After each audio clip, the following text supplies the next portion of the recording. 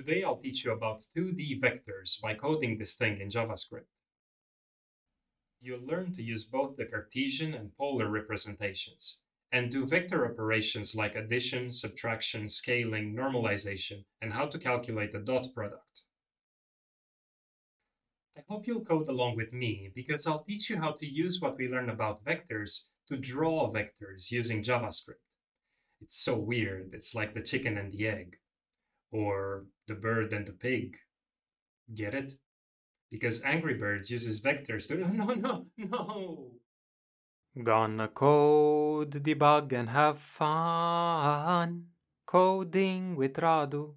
Coding with Radu. Gonna prototype and design.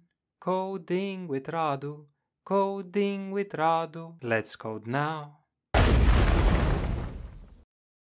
Let's begin with basic HTML. And I'm doing the bare minimum here because this is not going to be a real application. It's just us studying math. So let's define the canvas, 500 by 500 pixels, and give it a background color. Let's make it red this time, dark red. I'm going to close the canvas element, save, refresh. This is our canvas element here. But let me remove this border for the body and these scroll bars here. So I'm going to go here and start defining the style. Close the tag as well.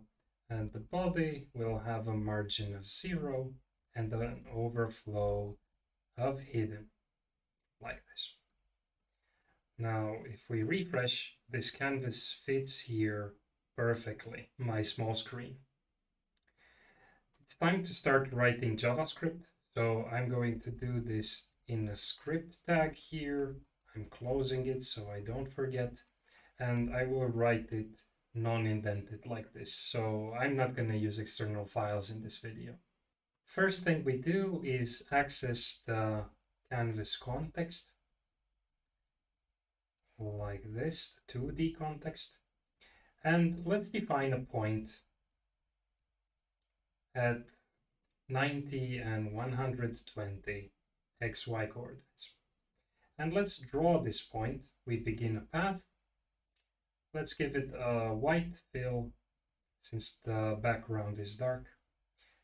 And I'm going to use the arc to draw a circle at the x and y location of the point with a radius of 5 and from 0 to math pi times 2 radians, a full circle. Let's fill, refresh, and this is our point right here.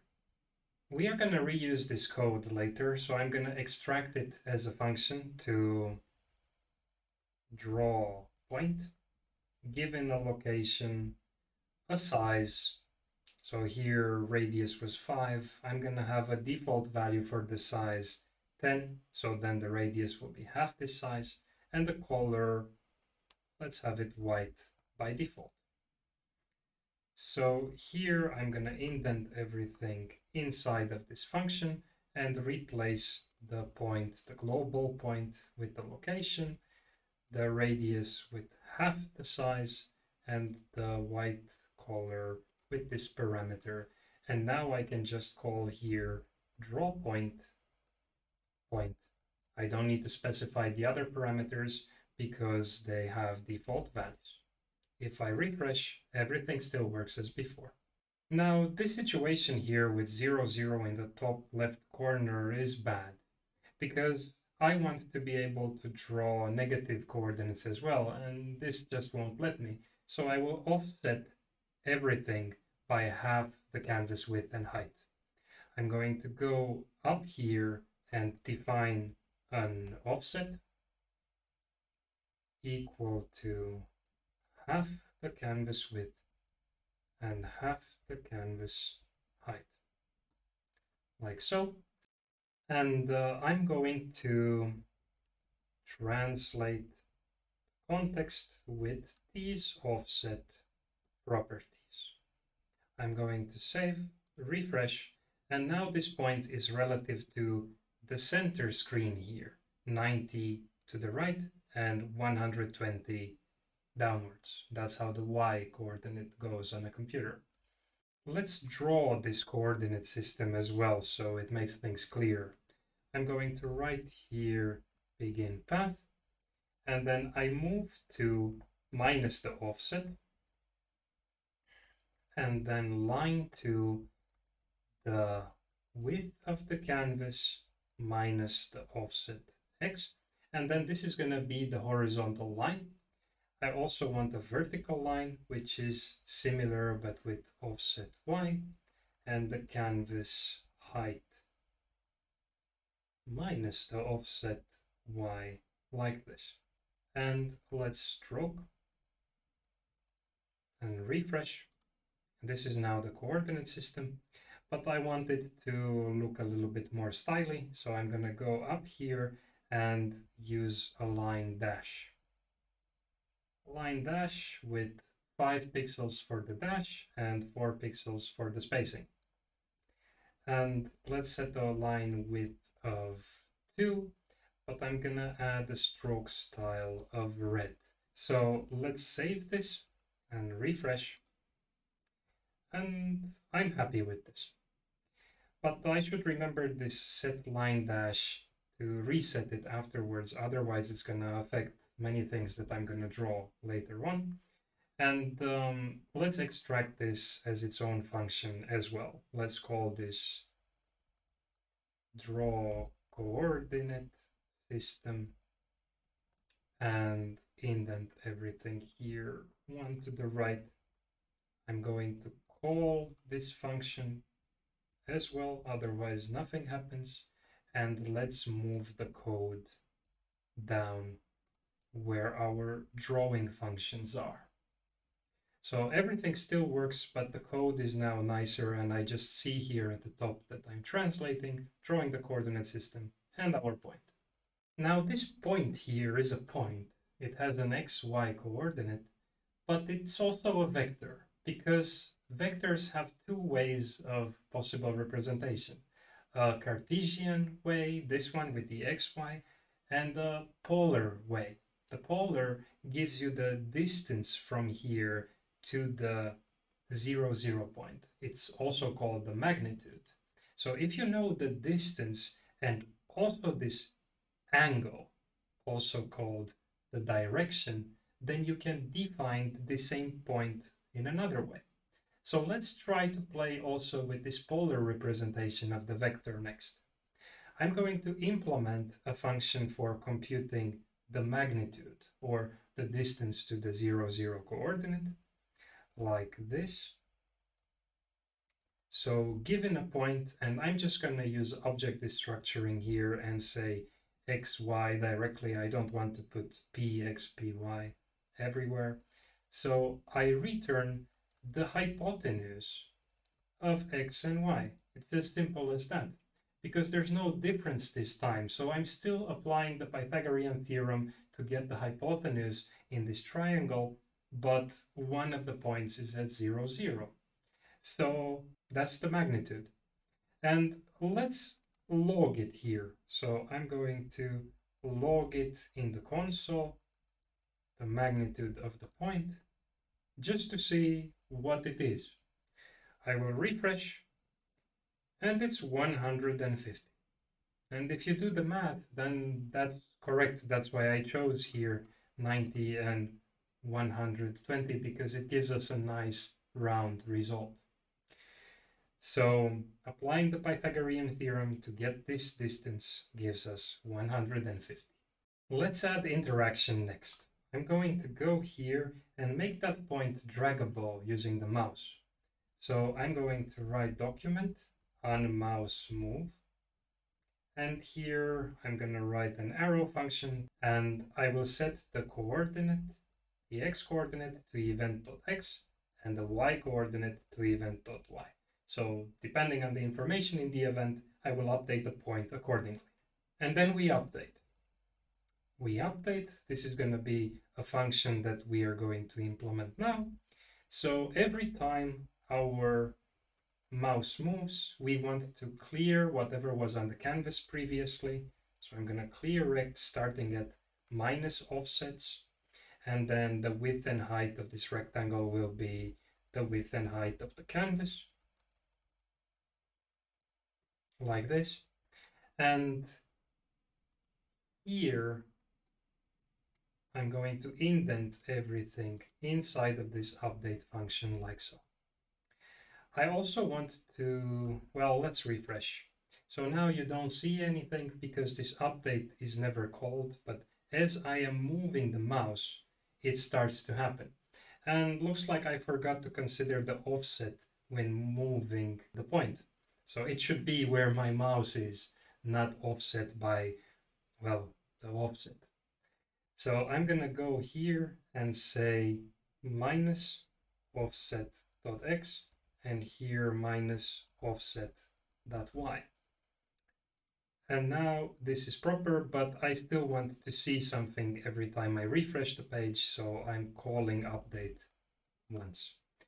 I have something on the screen, and as I'm moving my mouse, that value is changing. Both the location of the point, but also that magnitude.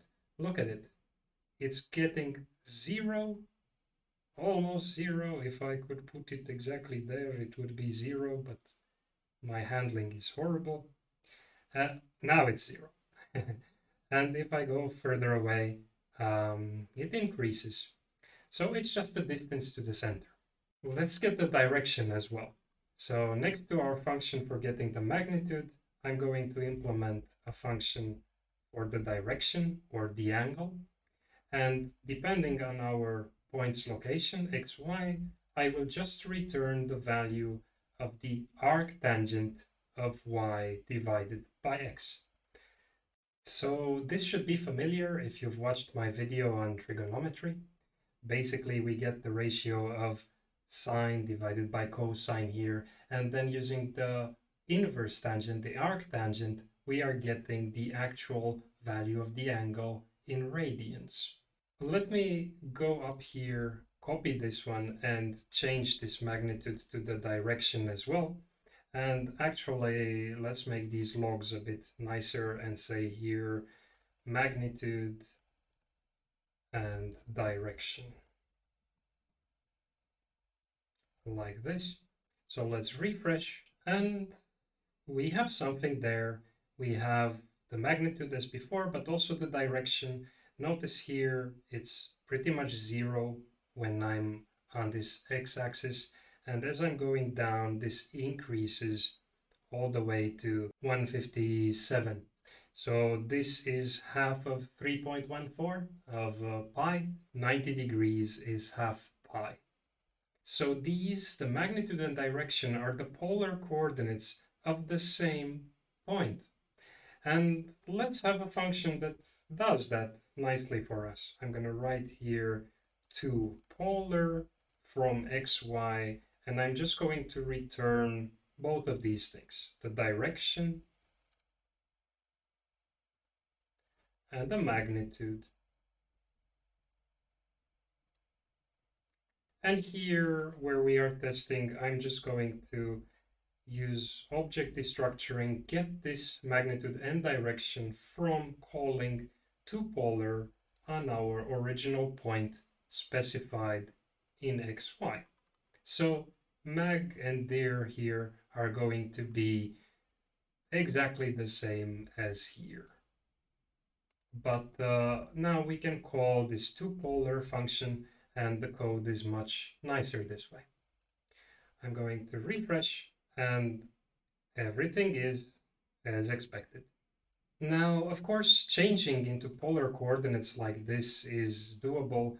The reverse is also possible. So I'm going to go here and show you how to get the same value back again from these magnitude and direction. So I'm going to define here same, something to keep the same value in. And then let's call a new function to xy given a magnitude and direction. And let's draw this same point with a smaller size, maybe 6, and a color of red. So we can see it on top of this white point somehow, like a small dot. Now this xy, 2xy function is going to be here, taking the magnitude and direction in an object. So we still pass that combination here. And we are going to return for dx the cosine of the angle of the direction multiplied by the magnitude. So cosine is between -1 and 1, but when we're multiplying it by this magnitude, we are essentially scaling it, so it goes back to the original location. And the same for the y with the sine instead. Now let's refresh and look at this point. We have that white point there and the red small dot in the middle. So that's the same value that we get back from converting back to the Cartesian space, to the xy space. There's the problem.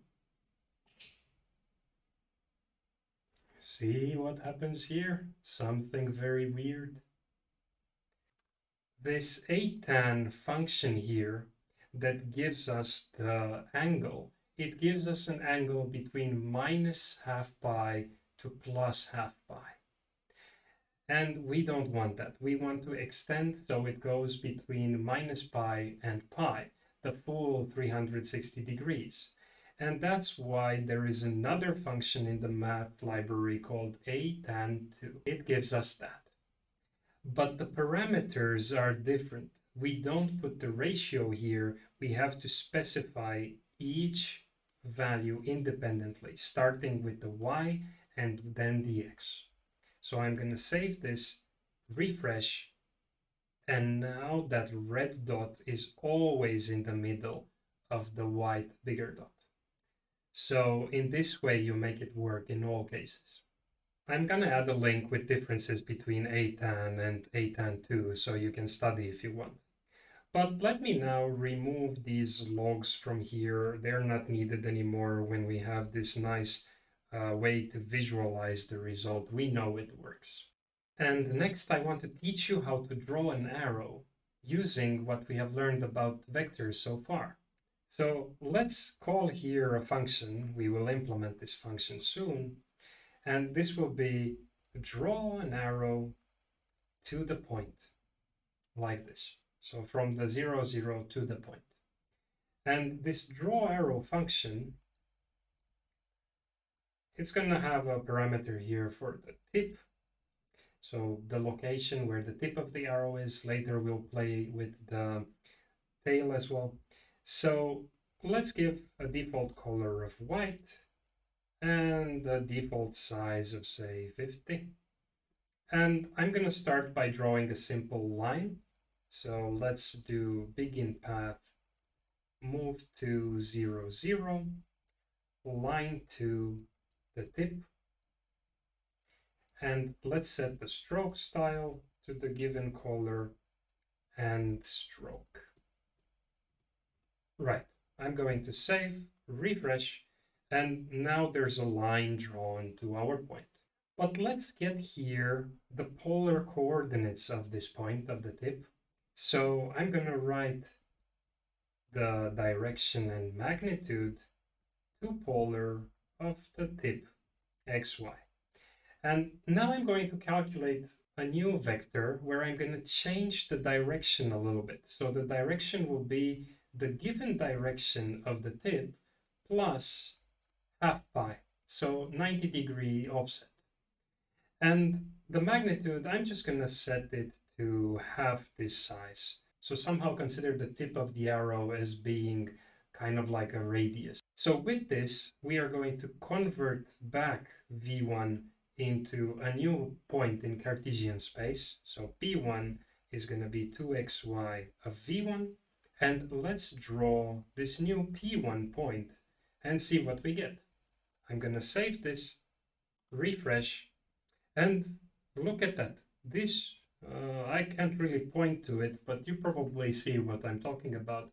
That other point there is an offset of 90 degrees from the line that I'm drawing with my mouse. And it's always 25 pixels away from 0, 0. But I would like this to be at the tip. So I'm going to go here and translate this P1 point to a new point, T1, which has the coordinates same as P1, but translating, adding the tip xy to them.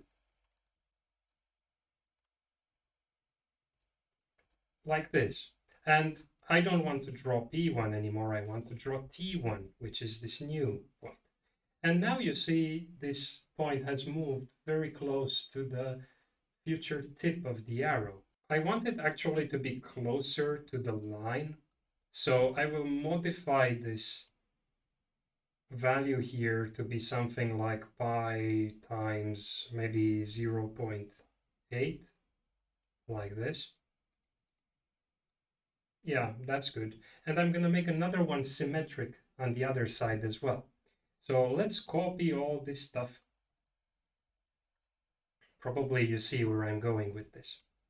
But with the 2 here instead.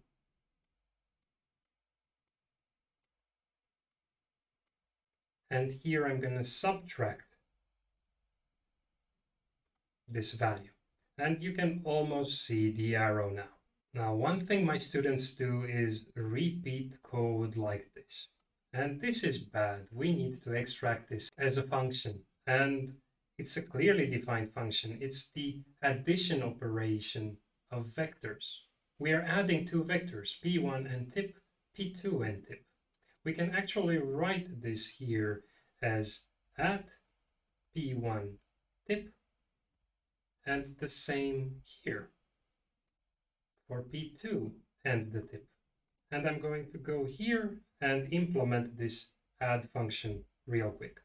It's really easy, same as before. So given 2 vectors, P1 and P2, I will return a new vector with P1x plus P2x and P1y plus P2y.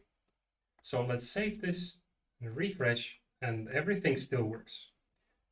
But now I want to draw that arrow in a nice way. So let's remove all these points that are being drawn there. So draw point T2, draw point T1, and actually I don't want to draw these up here either. I just want to draw the arrow to have everything neat. And here, after we draw this line, we begin some other shape.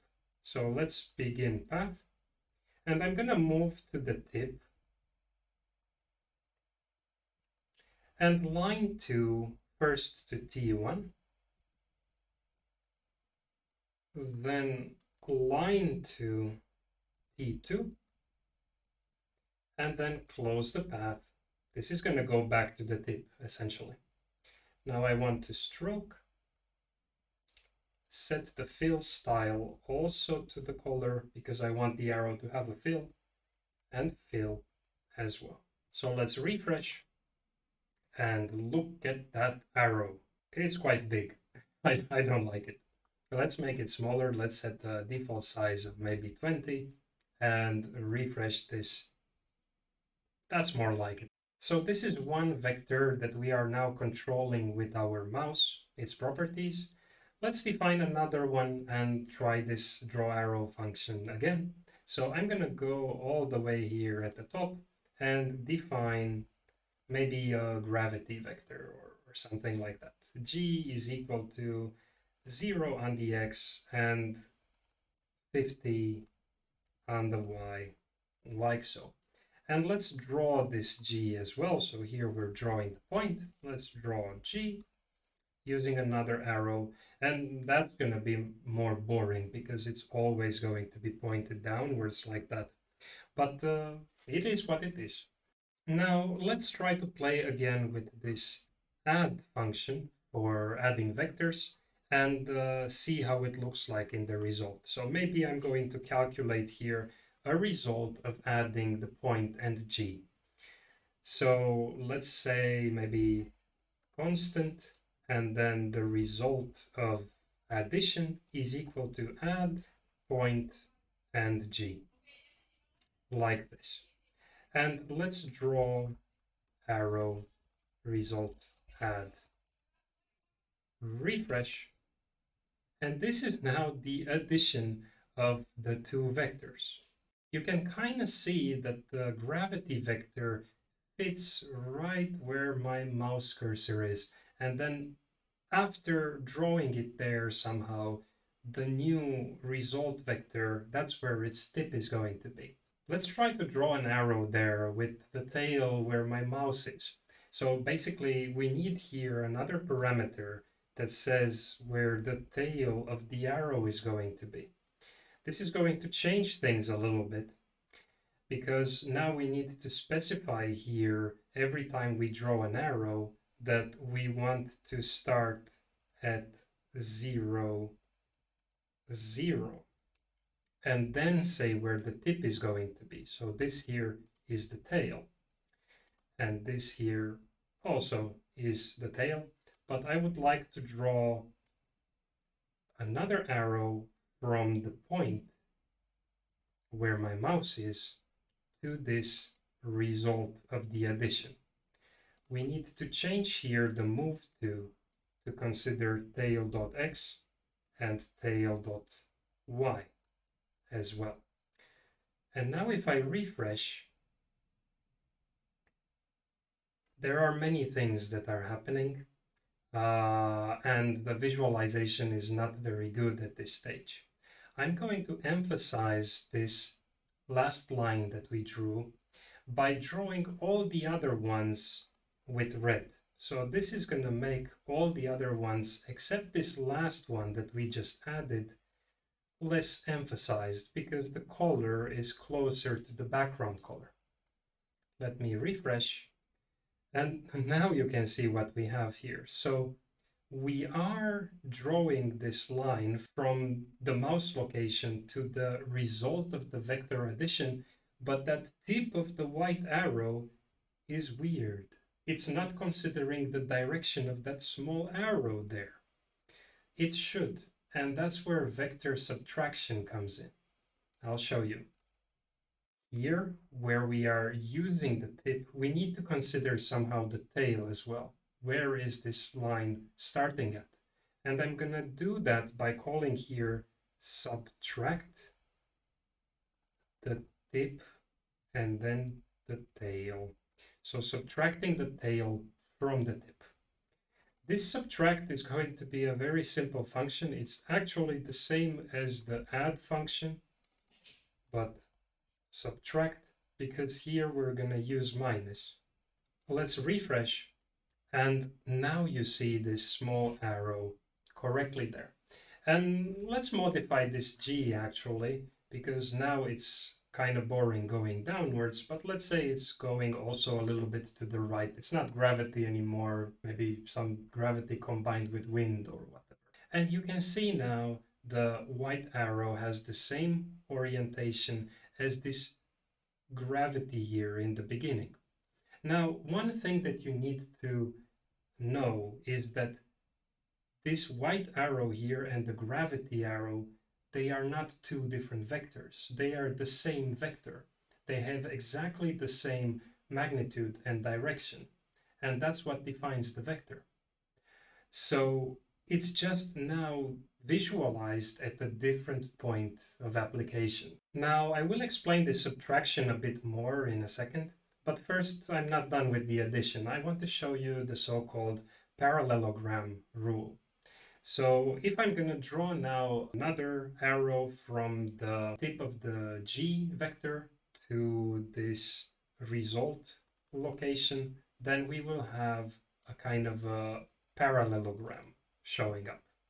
So this parallelogram right there, I don't really like it very much. I think I want to draw it in a nicer way, so please bear with me. I'm going to remove these arrows there. I just don't like the congestion happening. So I'm going to remove these, maybe make this result arrow the diagonal of the parallelogram white. So I remove that red parameter there. And here, before that, I'm going to draw custom shapes. So I'm going to begin a path. I'm going to set a line dash. I want to use dotted lines for this parallelogram. And then let's move to the tip of G first, and then go to the result of this addition of the two vectors, and then another line to the point, which is the mouse location.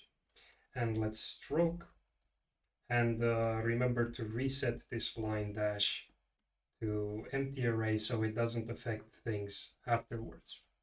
Now if I'm going to refresh this, this just looks nicer. So the result of addition can be also seen as the diagonal of the parallelogram that you see on screen right now. But what about the subtraction? So let's do the same thing for that. Let's try to make here something like result subtract, maybe something like this, is equal to subtract point G.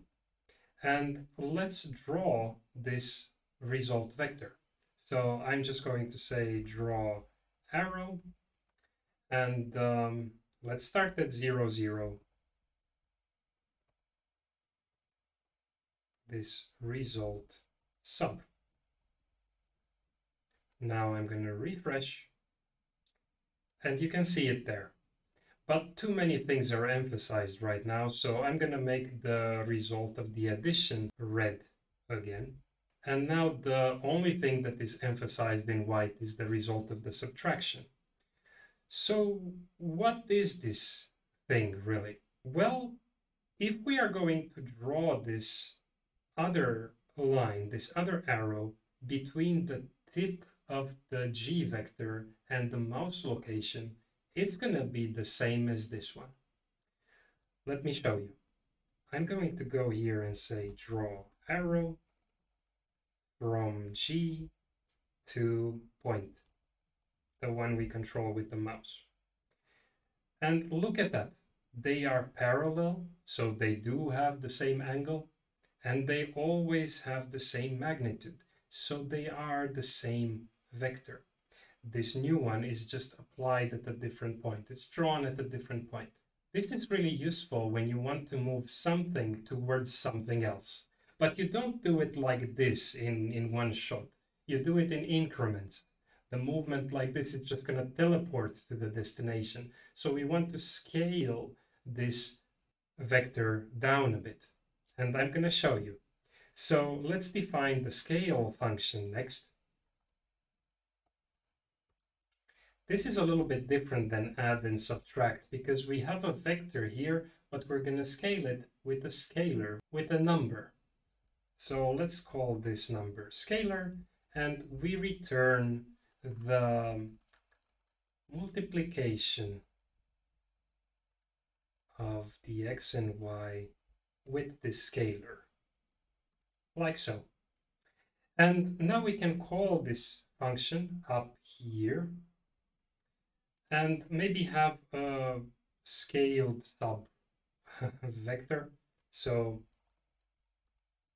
scaled sub is equal scale result sub, maybe with 0.5. So I'm going to scale it by half. And let's draw this scaled sub vector next. I'm going to make red the previous ones so that they are not confusing anymore, and I emphasize just this new result next. So I'm going to draw an arrow from 0, 0 and scaled sub, this new vector. I'm going to refresh, and there it is, the white one. You can see it's half the size of the original vector that we decided to scale. And this can be useful in some applications, but we could also keep this vector static in length so that the length doesn't change proportional to the original one. This is something that could be useful if you want to move at a constant speed, like shooting a gun towards something and then the bullet is going to go the same speed no matter how hard you press on the trigger. So let's try to do that.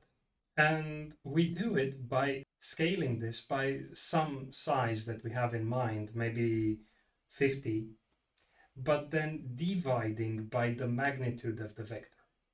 I'll show you. Let me write this on 2 lines.